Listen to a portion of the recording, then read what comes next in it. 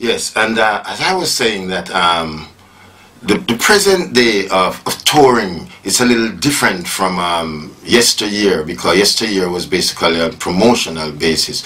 Now we have to look at it at one of the most important areas for earning for the artist, and everybody looks at it from that perspective. But at the same time, the artist has to understand that, one, he is the brand, he is the artist, he is the product, right? So, and everybody else around him are his employees, and enhances his career.